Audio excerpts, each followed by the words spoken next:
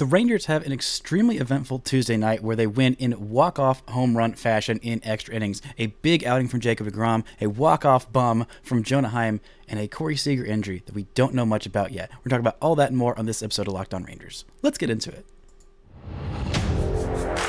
You are Locked On Rangers, your daily Texas Rangers podcast. Part of the Locked On Podcast Network, your team every day.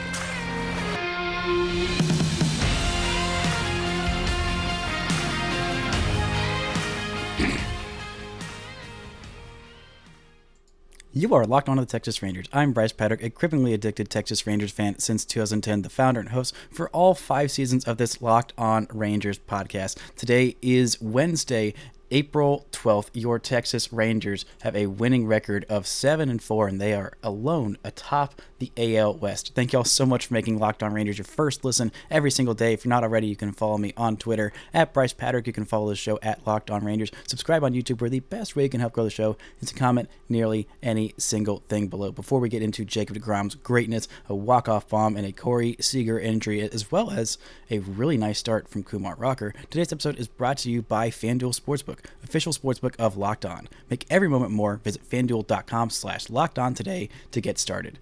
Now, this game started off in beautiful fashion with a wonderful start from Jacob deGrom. It wasn't his best, but it was still, honestly, take me out back and shoot me in the head if I ever say that watching Jacob deGrom is getting boring. Honestly, then I will have lost all joy in life, because watching this guy pitch is one of my supreme joys going in my life at this moment. I don't know if that says more about my life or more about Jacob deGrom, but watching him start every 5th game for your Texas Rangers is just a thing of beauty. I had to pinch myself before every start. It's only been 3 starts, but every time I tweet out Jacob deGrom is still a Texas Ranger, because I need to remind myself, I need to remind everybody else that, that really happened. For the next 5 years, maybe 6 if things go well, Jacob deGrom is going to be throwing every 5th-ish game for the Texas Rangers, assuming that he stays healthy. And when he is healthy, even days when he was just pretty good.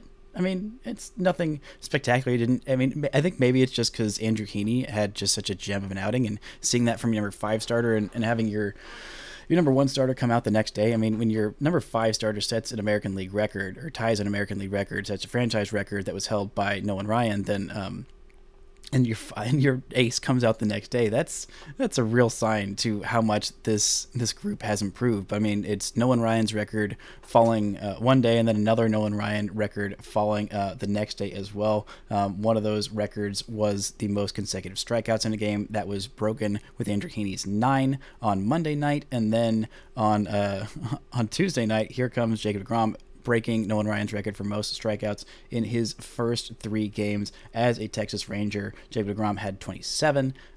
He also had 2 or fewer walks. I believe 26. Yes, 26 was the previous record held by Noah Ryan. So, nice to see a little bit of history being made by Jacob deGrom. I'm sure it's not the first. It is kind of the first history that's being made by him, but it's not going to be the last. It's probably not the last Noah Ryan record that he is going to smash. I don't know if he's going to smash the club record for strikeouts in a single season. I believe that is somewhere in the 300s range, which is set by Noah Ryan. I don't think that's necessarily going to be smashed by him unless something really incredible happens. If he has the sustains the 16 or so.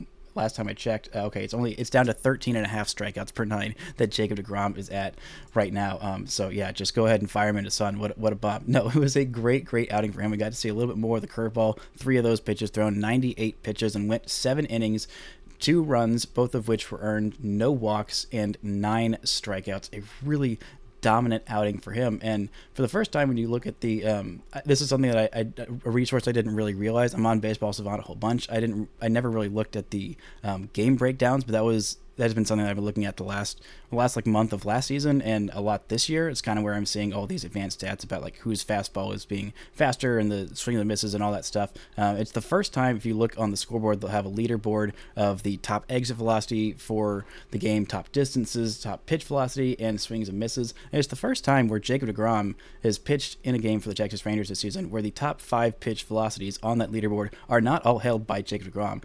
The top 2 are by Aroldis Chapman, who threw 102.1, 101.2, and then coming in at third Jacob deGrom with 101.2 as the freaking starter, and also number 5 with 100.7 miles per hour. But he did lead the game by far in swings and misses, 20 swings and misses to the next closest, which was Jordan Lyles, former Ranger great.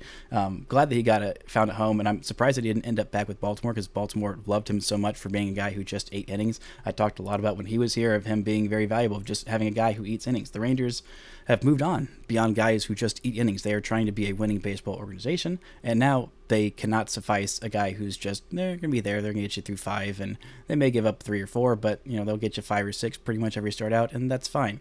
Right now, that's not fine. Having a Jacob deGrom on the hill as your number 1 starter, and Andrew Heaney coming in with a 10K 0 earned run performance in 5 innings the day before, that's the kind of starts that the Texas Rangers are looking for from their ball club. But that is not to disparage Jordan Lyles. He did a fine job going 6 1/3 innings, allowing 4 runs, all of which were earned, but he did not give up a home run, which is something that he gave up quite a few of in his time with the Texas Rangers and with the Baltimore Orioles last year. The only home run in this game was given up by Scott Barlow, a 3-run Heim time walk-off bomb, the 3rd such walk-off bomb of his career. You may not remember, the first 2 came on back-to-back games in 2021 after the Rangers had traded Joey Gallo, and I was in my I had an extreme case of the morbs. If you don't know what that is, go look it up. It is a word that we should be using a lot more often as a society. But Jonah Heim came in with back-to-back walk-off bombs. He waited until dramatic fashion to, I guess not, there's not an undramatic walk-off bomb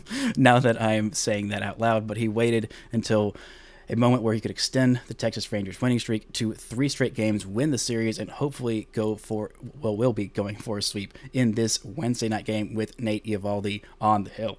Big night for him, extended his hitting streak to 4 straight games, and he wasn't the only one coming up clutch with the offense, but still, seeing Jacob deGrom on the hill in a Texas Rangers uniform will never get old for me, and if it ever does, then I am severely depressed, and you need to come check on me, because that's really a sign. If I'm not enjoying watching a guy who's just hurling out 100-mile-an-hour heaters and 93-mile-an-hour sliders and changeups that are in the 90s and curveballs just for funsies that are also probably a double-plus pitch, probably anyone else's best off-speed pitch, but he just doesn't throw them because he doesn't freaking have to, because his fastball is the best on the planet, and so is his slider, and his changeup is also probably way up there if he needed to throw that more, which he freaking doesn't, because he's Jacob freaking deGrom. Coming up, we're going to look at the Corey Seager injury, why I'm a little bit worried, and what the Rangers are going to do in the absence of their shortstop if he has to miss some significant time.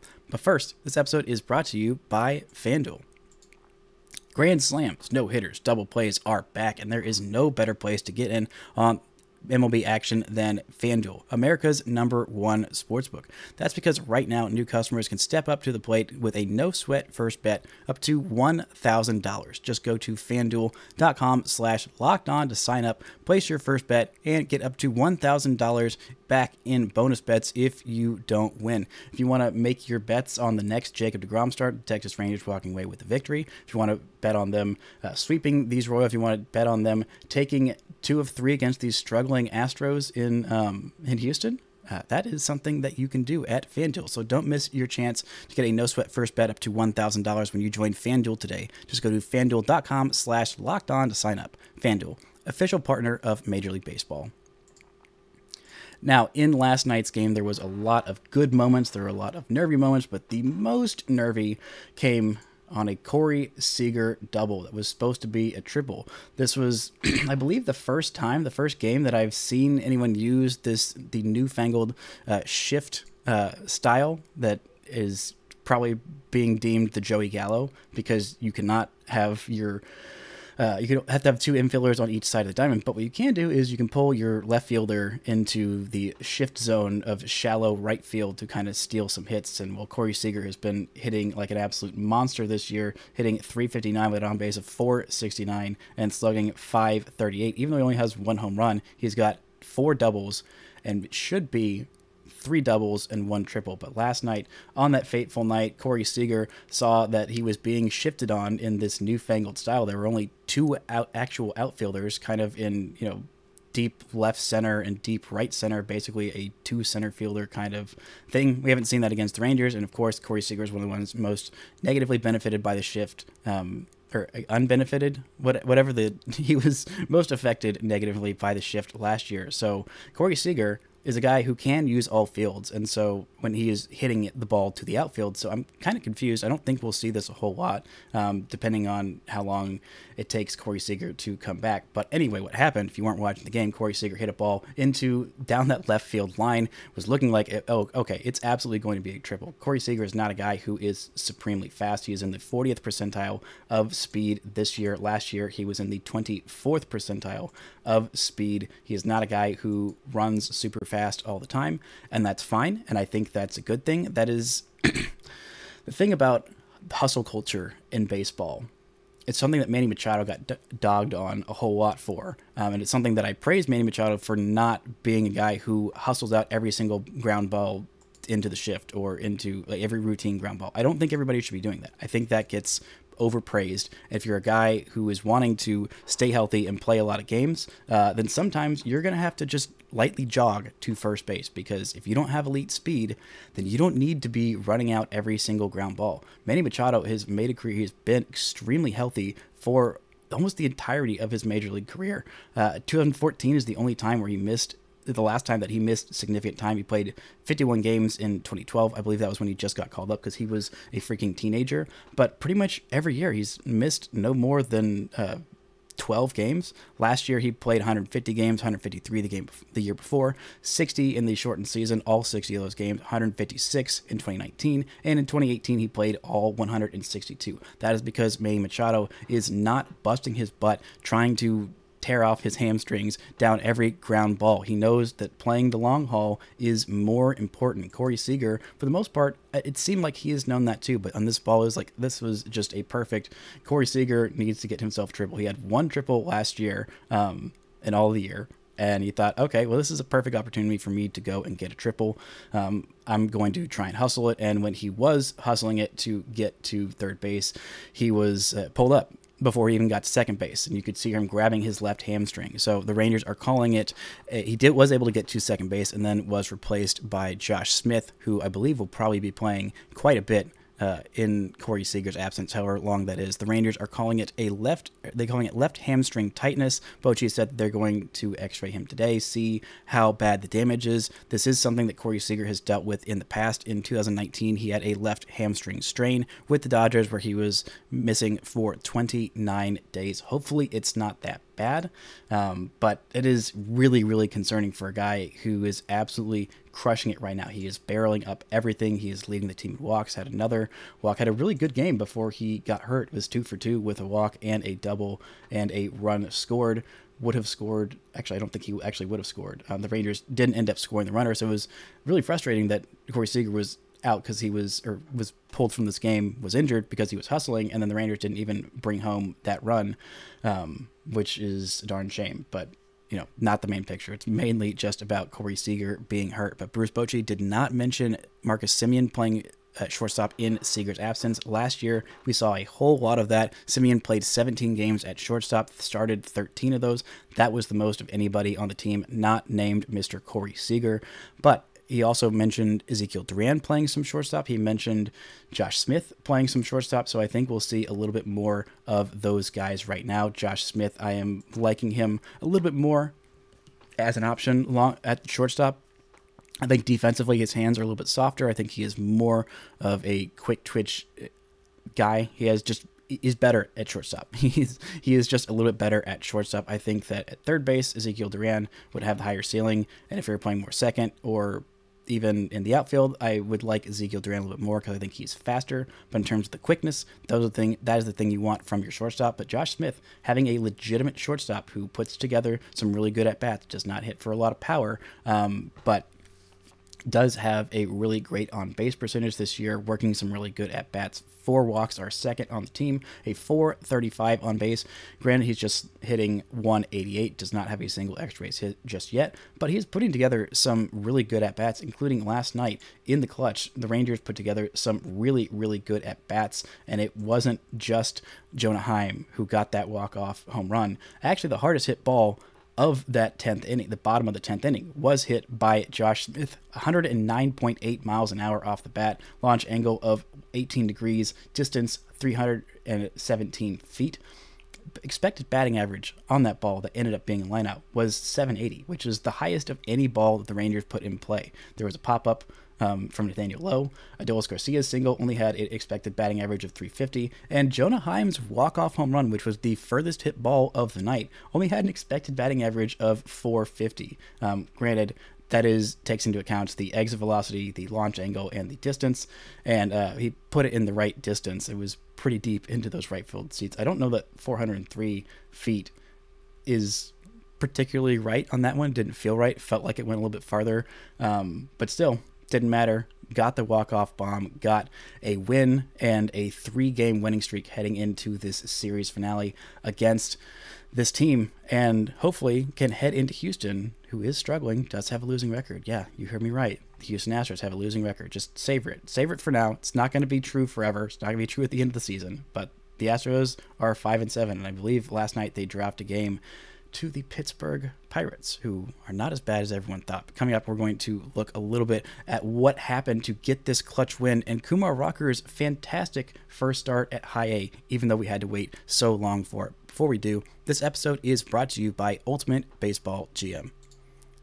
Pro Baseball GM is the coolest game I've played in a long time, and I've always thought that I'd be a great Major League GM. As it turns out, it's not really all that easy. If you've had the same thought and fantasized about managing your own franchise, go and download Pro Baseball GM immediately. The game allows you to manage every strategic aspect of a franchise, playing through seasons and leading your franchise and fans to glory as you build a historic dynasty like hopefully Chris Young is doing with these Texas Rangers. In the simulation, you're responsible for hiring the right coaches and staff, manage team finances, scouting and drafting players, managed through difficult personalities and injuries. Hopefully, like the one to Corey Seager is not that bad to navigate through. Hopefully he just misses a couple days, ends up being just fine. But you know, all this in a challenging and realistic game world. Ultimate Baseball GM is completely free and playable offline, so you can play on the go as you want. Locked On Rangers listeners get a 100% free boost to their franchise when using promo Locked On in the game store. That's all caps, no spaces, so make sure to go check it out. To download the game, visit probaseballgm.com, scan the code, or look it up on the app stores. That's probaseballgm.com, Ultimate Baseball GM.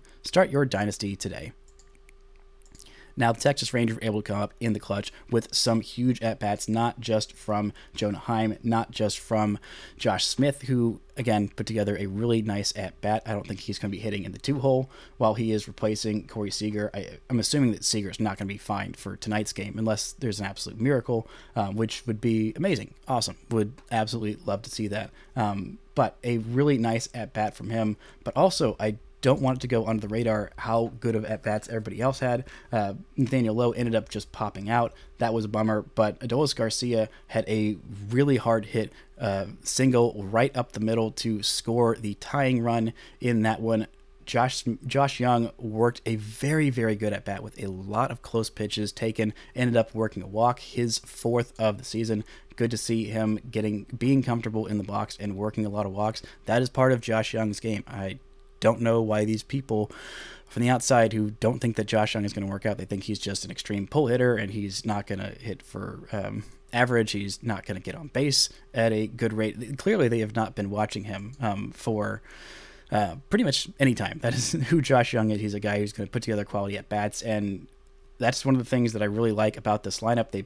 They all put together some pretty quality at bats. No one is a free out there. It is a quality lineup from top to bottom. Even got some contributions from Brad Miller, from Bubba Thompson, defensively more so than offensively. Was not able to extend his hitting streak, but was still playing in left field. I think we'll get a little bit more of him in left field now that Josh Smith and Ezequiel Duran are going to be splitting some time at shortstop, with Corey Seager possibly going down for who knows how long. But still, really wanted to shout out those at-bats by Adolis Garcia and by Josh Young. Adolis Garcia, it feels like he always comes up in the clutch. I mean, I'm not necessarily the biggest believer in the clutch mentality and clutch being a thing, but I mean, certain players, you have to see it. Adolis Garcia is one of them. He's a guy who steps up big in the big moments. If you remember the first couple weeks of his debuts, he came up hitting big old bombs, not just random, it's a the Rangers are down 5-0 in the second inning, and here's this massive solo shot by Adolis. No, it was always coming up in these big moments, these 3-run shots to give the Rangers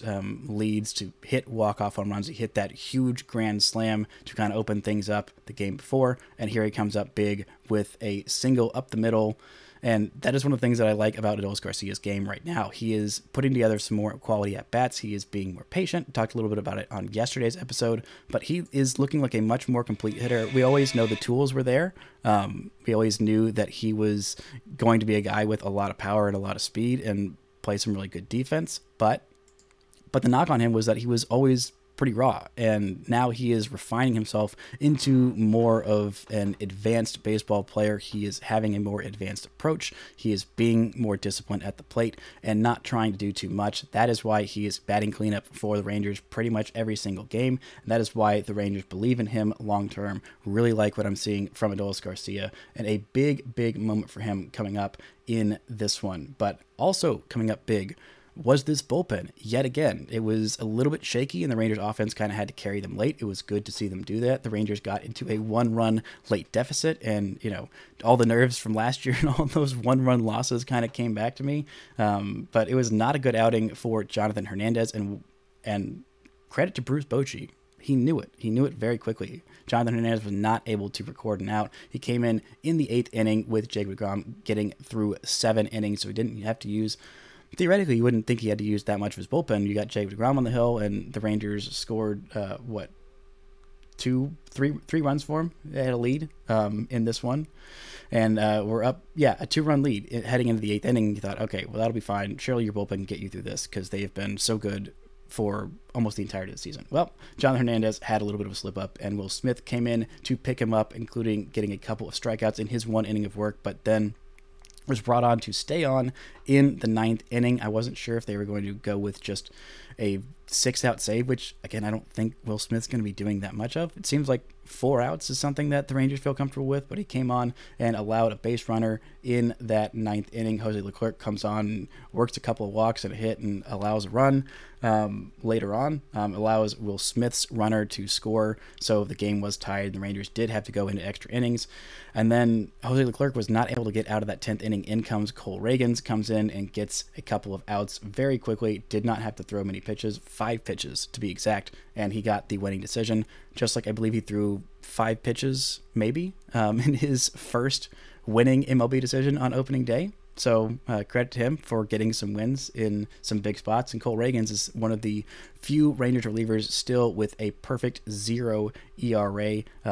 Those relievers include him, Jose Leclerc, because that run was unearned because it was the zombie runner, and Dane Dunning. That's it. Those are your perfect 0.0 Rangers relievers with a 0 ERA at this point. But I got to give credit to Bochy of knowing when to bring these guys in, not being afraid to bring different guys in the middle of innings or in kind of weird spots. He just knows when to manage this bullpen, when to press go, when to press stop, when to press next guy up. That is a really nice thing about Bruce Bochy, and something I really appreciate about having a surefire Hall of Fame manager with 3 rings and a whole lot of wins, managing some really pretty solid bullpens that end up performing better than the sum, being better than the sum of their parts. But I did want to get to the big news on the farm from last night. Kumar Rocker finally made his first start. He is the second starter, I believe, in the Hickory rotation. That was the second game that the Hickory Crawdads have played, because unfortunately there have been a crap ton of rainstorms in the Sally League, and so there have been a lot of rainouts, so it's been taking a while. It was supposed to be Friday that Kumar Rocker was making his first start, but no fault of his own. It was just through the fault of Mother Nature. Maybe they should get some domes on those stadiums. By the way, the Rangers are selling the rights to the Hickory Crawdads. They have owned the rights to them for, I believe, at least 3 seasons. It's looking like they are getting out of the business of owning minor league teams. I don't really know what all that's about. I'm kind of confused as to why they're selling it now. It might be a sign that they're going to consolidate into just having basically 3 affiliated teams. There's not going to be low A and high A, as we kind of saw with the minor league union being a thing. But before we get into that, let's talk about Kumar Rocker. I got off track. Sorry. blame my ADD brain. But Kumar Rocker was absolutely fantastic in his first start. 5 innings, no walks, no runs, earned or otherwise, 2 hits, and 8 strikeouts. 5 innings. He did all of that on 53 pitches. 42 of those were for strikes. The guy was pounding the zone, absolutely dominating these hitters. They were completely overmatched. Sorry to you, Wilmington Blue Rocks, but I'm not that sorry for you. This is a great start from Kumar Rocker, and I'm so happy that they decided to start him in high A. This is a challenge that he is ready to meet. It was a rough go-round in the Arizona Fall League. He was still figuring some things out. It seems like he's figuring out a little bit more of those from those who I saw who were either at the game or were watching it on MILB TV, which I believe this game was on MILB TV because it's not a home game for the Hickory Crawdads, but appeared that everything looked sharp. He looked like he was using his lower half more, which is the whole big thing about Kumar Rocker. He is a big old tall dude and needs to use those long legs to stride down the mound. He is 6'5", 245 pounds. Use that lower part of your body. That is something that he wasn't doing in the fall league, kind of revamping his delivery because of that shoulder injury, trying to put less stress on his shoulder. But wow, what an outing from Kumar Rocker. I know it's just one start, and opening day was an absolute mess from pretty much every single Rangers pitcher in the organization. A rough go from Brock Porter. Again, I'm not worried. Jack Leiter had a rough go of it. Cole Winn had a rough go of it. I'm not any more worried about any of those guys after those one starts than I was before. But just seeing Kumar Rocker go out there and absolutely shove is incredibly exciting. He is a guy who I think of pretty much everyone in this system, he has the highest ceiling.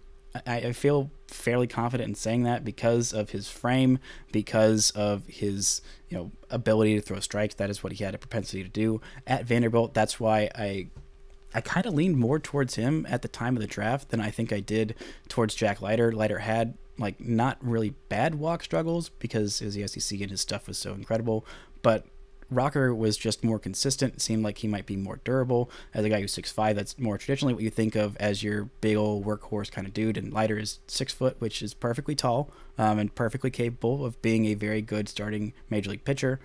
But I don't know, Kumar Rocker's ability to pound the strike zone, that nasty fastball plus the nasty slider, and just staying in the zone more consistently than it seemed like Leiter did.